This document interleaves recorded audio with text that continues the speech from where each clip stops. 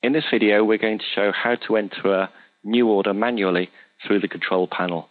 Once you've logged in, click on the View Orders link,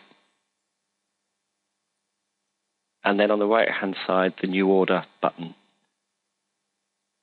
We're using the autocomplete feature here because the person has purchased from us before. Otherwise, you'll need to enter all the details manually.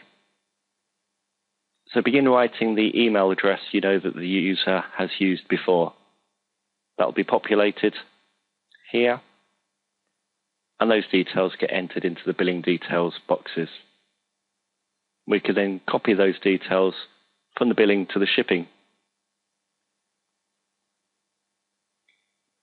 You can see a number of fields available for the order, the discounts, the shipping method. If you want to add any additional information, a tracking number, the order status, typically this will be a new order, maybe an invoice number if necessary. Now we're going to enter the product ID for the order. Again, start typing here and choose from the drop-down. Here we get the options populated, which quickly choose some options. You'll see the order total increasing on the right-hand side. We need to recalculate to get the order total. We want to update stock levels here because we're using stock management. If you finish, click Update. You can also add the product ID manually if you're not using the autocomplete feature.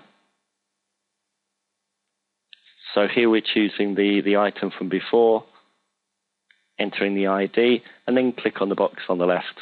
Again, this brings up the product and the options associated with that product. On the right-hand side here, we can choose to add country tax, state tax, discounts, handling, shipping costs, etc. So let's just enter a couple of values there.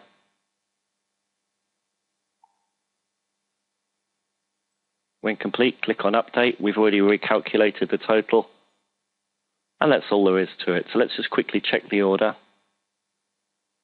Click on the order name, and there we can see the handling, the country tax, and the grand total along with the product and the options.